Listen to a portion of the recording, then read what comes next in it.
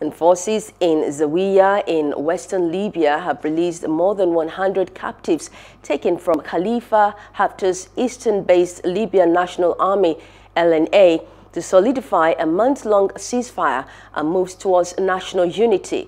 The men had been held since April 2019, when Haftar launched an assault to seize control of the capital Tripoli and other areas in the northwest, ending with his retreat last summer.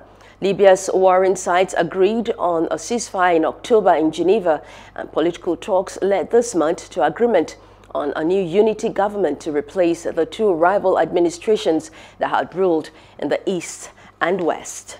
Hope you enjoyed the news. Please do subscribe to our YouTube channel and don't forget to hit the notification button so you get notified about fresh news updates.